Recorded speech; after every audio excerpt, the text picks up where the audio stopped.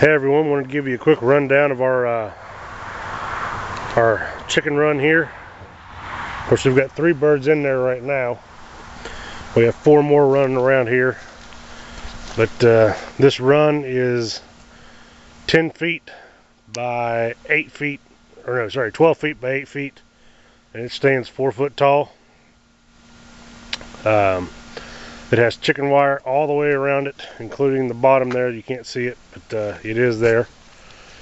The building is 4 foot by 8 foot, and again, the roof is recycled material. And we did cut a window in there, and we've got a blue tarp there just to give them a little bit of a drier area.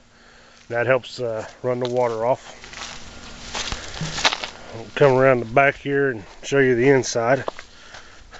We built this whole thing for 300 bucks. We've got a latch on it there. Come to the inside, there's the perches.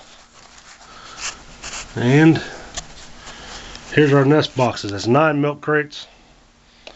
And as you can see here, if you look right down there, it is January the 31st and these birds are still laying eggs.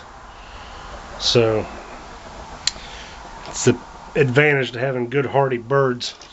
So I think there's 3 eggs in there. But we got a little door there that can come in and out of, and if we need to, when we're cleaning out this inside part, we can shut it down and keep the birds out. If you look up here at the roof, it has a little bit of a gable to it where it's vented.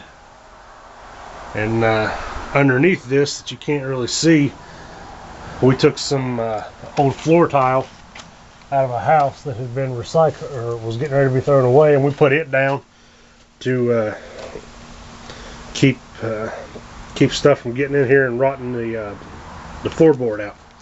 So there you go. That's a quick tour of the chicken pen at our house.